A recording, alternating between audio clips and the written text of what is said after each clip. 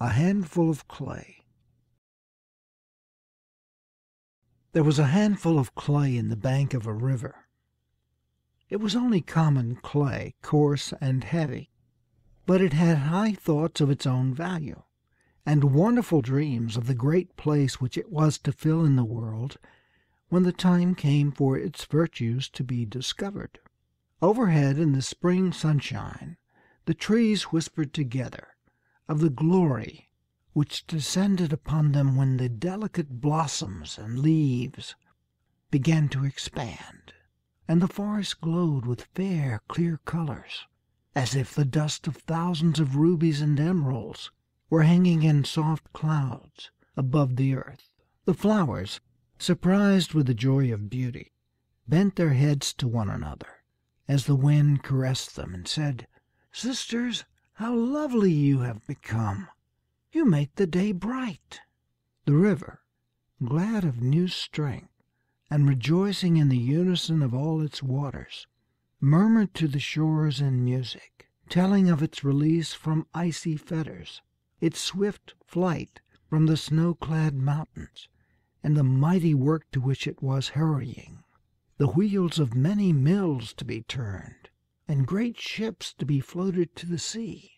Waiting blindly in its bed, the clay comforted itself with lofty hopes. "My time will come," it said. "I was not made to be hidden forever. Glory and beauty and honor are coming to me in due season." One day the clay felt itself taken from the place where it had waited so long. A flat blade of iron passed beneath it and lifted it and tossed it into a cart with other lumps of clay, and it was carried far away, as it seemed, over a rough and stony road. But it was not afraid, nor discouraged, for it said to itself, "This is necessary. The path to glory is always rugged. Now I am on my way to play a great part in the world." But the hard journey was nothing compared with the tribulation and distress that came after it.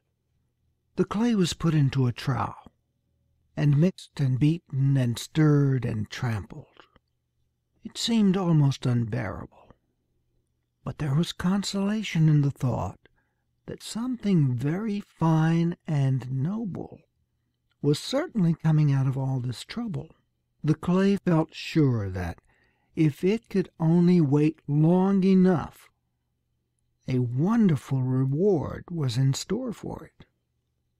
Then it was put upon a swiftly turning wheel and whirled around until it seemed as if it must fly into 1,000 pieces.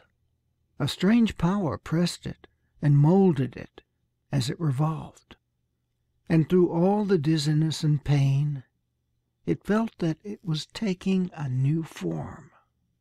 Then an unknown hand put it into an oven, and fires were kindled about it, fierce and penetrating, hotter than all the heats of summer that had ever brooded upon the bank of the river. But through all, the clay held itself together and endured its trials in the confidence of a great future. "Surely," it thought, "I am intended for something very splendid, since such pains are taken with me. Perhaps I am fashioned for the ornament of a temple, or a precious vase for the table of a king." At last the baking was finished. The clay was taken from the furnace and set down upon a board in the cool air under the blue sky. The tribulation was past. The reward was at hand. Close beside the board there was a pool of water, not very deep, nor very clear, but calm enough to reflect, with impartial truth, every image that fell upon it. There, for the first time, as it was lifted from the board, the clay saw its new shape, the reward of all its patience and pain, the consummation of its hopes. A common flower pot, straight and stiff, red and ugly, And then it felt that it was not destined for a king's house, nor for a palace of art, because it was made without glory or beauty or honor.